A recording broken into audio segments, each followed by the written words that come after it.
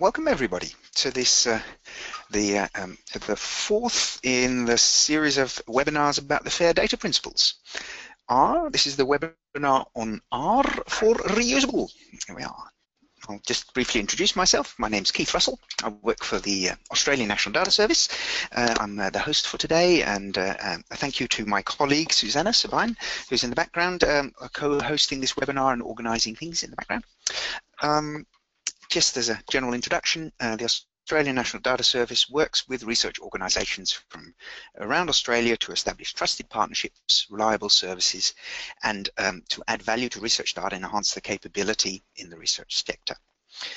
We're working together with two other NCRIS-funded projects, Research Data Services, RDS, and Nectar, to create an aligned set of joint investments to deliver transformation in the research sector. So this webinar is part of a larger series of ANZ activities which aim to support the Australian research community in increasing our ability to manage research data as a national asset. So this is the fourth and final of the four webinars in the series about the FAIR data principles. We've had webinars on findable, accessible, interoperable, and now we're up to the fourth one, reusable. Please note, this is one that comes up every now and then. The R stands for reusable. It does not stand for replicable or reproducible. So reusable is actually broader than those other terms and means that it can be used for more purposes than just purely to replicate or reproduce the original research. Today, I'll give a very brief introduction on what Force 11 says about reusable under the FAIR data principle. Now, first of all, I'll give just a brief introduction to what Force 11 agreed on as part of the FAIR data principles under the heading of reusable. So first of all, I'd like to emphasize that to actually make your data reusable, you will also need to incorporate elements under findable, accessible, and interoperable.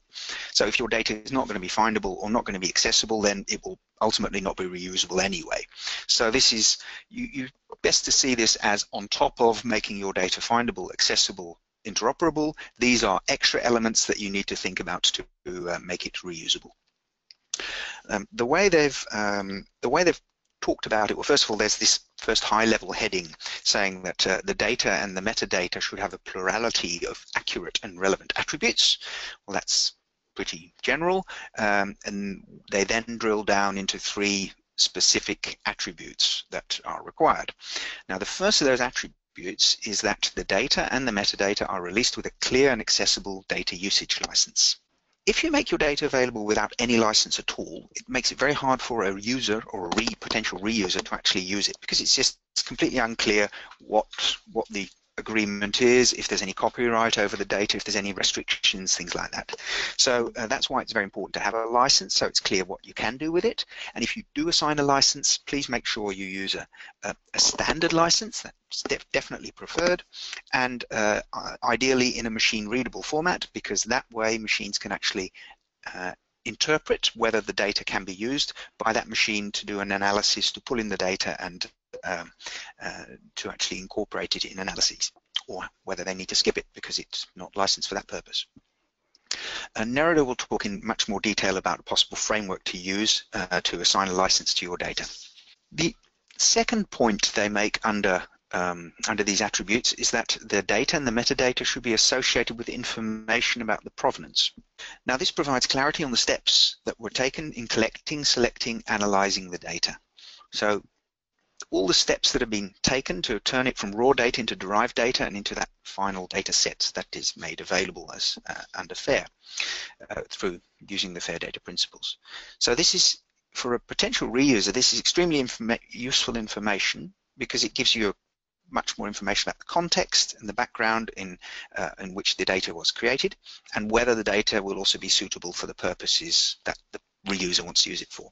Attaching provenance information is easier said than done, and I'm really grateful that Margie's going to be able to talk a little bit more about what's happened in practice and how GA's tackled this and how GA is incorporating provenance information. Now, the third and final point they make about these relevant attributes is that the data and the metadata should meet domain-relevant community standards. Under findable, they talked about, more in general, about having find a metadata that allows the data to be findable. And under Interoperable, they talked a little bit about the data and using standards. The point they're making here is that it's very useful to make sure that the data and the metadata is in the data is in a data format and a file format that is commonly used in the discipline. So that means another researcher in that same discipline can easily pick it up and use it. And if you use a metadata format, think about using one that is common in the discipline too, so that it contains specific fields that are relevant to that discipline, so that a researcher in that discipline can easily understand more of the detail, what columns are in that data set, what the context is around the date in which the data was collected, etc.